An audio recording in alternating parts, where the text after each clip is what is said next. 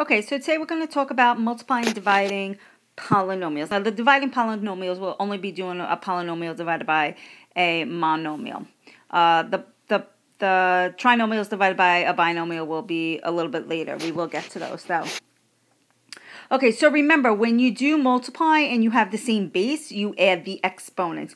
You're going to multiply the coefficients, same base, add the exponents. Okay, so let's try. Why don't you give this a try? So put me on pause and then come back. Give yourself a minute to do it. Okay, so we have here 4 times -3 is -12. X to the first times x to the third is x to the fourth. And y to the second times y to the second is y to the fourth. Okay, dividing. Remember, you're going to divide the coefficients. If you have the same base, you subtract the exponents. All right, so notice 4 divided by 6. I can't do 4 divided by 6, but I can reduce it to 2/3. So that's 2/3. That's a 3 there. 2/3. We have x to the fifth divided by x to the first is x to the fourth. And then we have x to the second divided by, y to the second divided by y to the eighth is y to the -6. But remember, we talked about negative exponents. We don't normally like negative exponents, so let me rewrite this. Remember, negative exponents should go into the denominator. And that kind of makes sense because, I'm just going to rewrite this whole thing. Because look at the y's. I have 2 y's on top. I have a y to the second. That means 2 y's on top. That really means this, y and y. And 8 y's on the bottom. 2, 3, 4, 5, 6, 7, 8. So if these two reduce out, then I'm left with 6 y's. And look where the y's are. They're in the denominator. So I have 4 over 6 reduces to 2/3. I have x to the fifth divided by x to the first is x to the fourth. That's going to be in the numerator. And then I have y to the second divided by y to the eighth, but I have more y's in the denominator, so that's y to the sixth in the denominator there. Oh. Let's try that one again. Sorry. All right, so that's 2/3. X to the fourth in the numerator and y to the sixth in the denominator. All right, so let's take a look at the last one. 5x divided by 5x. Now remember, anything divided by itself is equal to 1. So be careful. A lot of kids say, oh, they cancel each other out, so I get 0. That's not true. They don't cancel each other out. When you say cancel, you're saying 0. It's not 0. Anything divided by itself is equal to 1. All right, so now multiplying polynomials. So just a couple things to write here. Let me just move all this stuff up top here. When you multiply polynomials, you're going to first make sure you distribute. If you need to double distribute, then you double distribute. And if you have the same base, so we just went over this before, if you have the same base, you add exponents.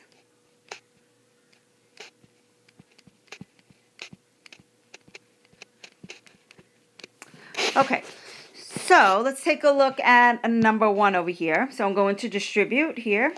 So multiply the coefficients. I have 1/2 times 4. 1/2 times 4 is 2. I have x to the second times x is x to the third. Y times y to the third is y to the fourth.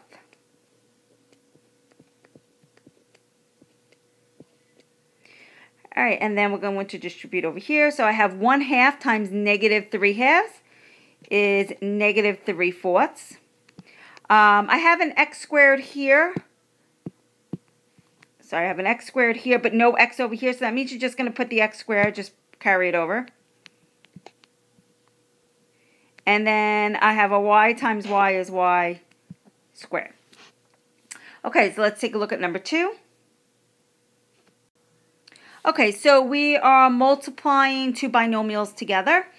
You could double distribute. If you want to multiply up and down, you can. With binomials, I like to just double distribute.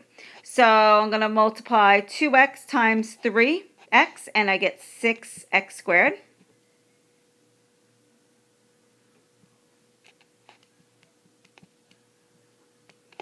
And then I'm going to multiply 2x times negative 1. I get negative 2x. And then 3 times 3x is positive 9x. And then 3 times negative 1 is negative 3. And then remember, combine like terms, so I get 6x squared. Negative 2x plus 9x is positive 7x, sorry. And then minus 3. Okay, so let's try the next one. That's the next one here is a binomial times a trinomial. I'll show you how to do this super easy rather than doing this like double distribute. It becomes a gigantic mess if you try to double distribute. So let me just move this stuff up. Okay, so for these, what I like to do is multiply up and down. So I'm just going to rewrite this. I'm going to put the longer polynomial on top. So that's 5x squared minus x plus 3. And then I'm going to put the binomial on the bottom. So that's 3x plus 2. And I'm just going to start multiplying. So how you do this is you multiply the 2 times everything.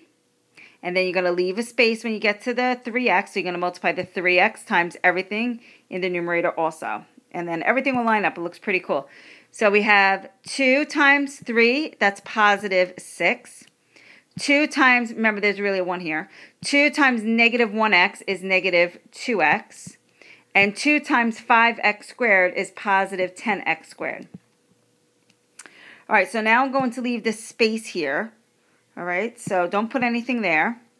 Now I'm going to multiply the 3x. 3x times 3 is positive 9x. So I put it right underneath the 2x so that my like terms line up. And then 3x times negative 1 is 3x times negative 1x is negative 3x squared. And then we have 3x times 5x squared is positive 15x to the third. All right, so now you just draw this line underneath. Draw the line, black line underneath. And now you're just going to add down. So I have positive 6. Negative 2x plus 9x is positive 7x.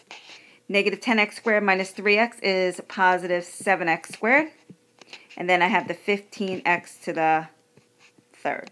So it's better to multiply the binomials times the trinomials like this because it just keeps it nice and neat for you. Okay, let's get on to dividing.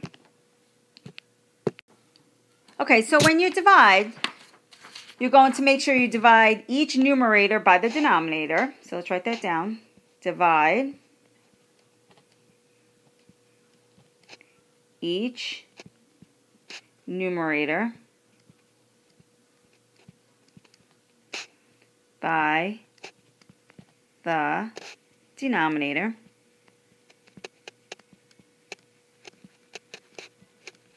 I don't know what's wrong with my style. It's just not working right. And if you have the same base, remember this rule, same base, you subtract the exponents. So same base, subtract exponents.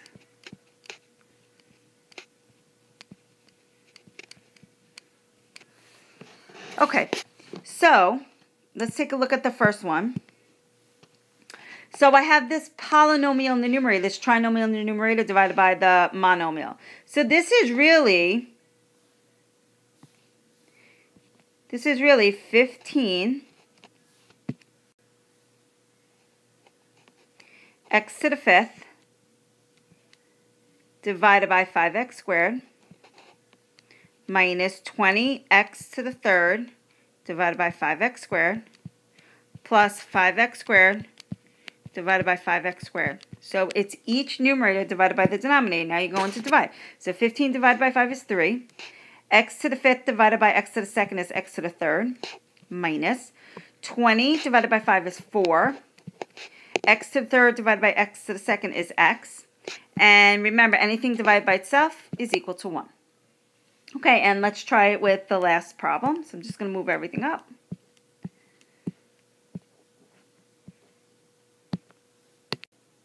All right, so I'm going to take the polynomial, the trinomial, the 6x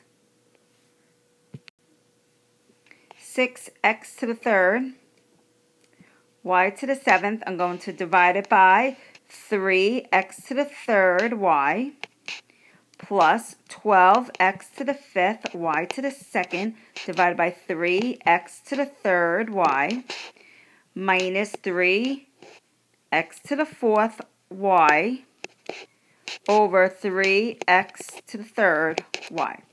Okay, so now let's divide them. All right, so we have 6 divided by 3 is 2.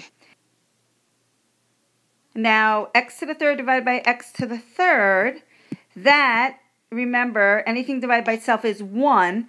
So I don't want to put the 1 down because then it's going to look like 21.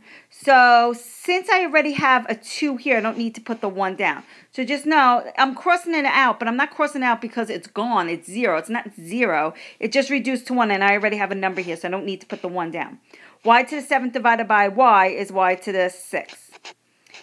Plus 12 divided by 3 is 4. X to the 5th divided by x to the 3rd is x to the 2nd. Y to the 2nd divided by y is y.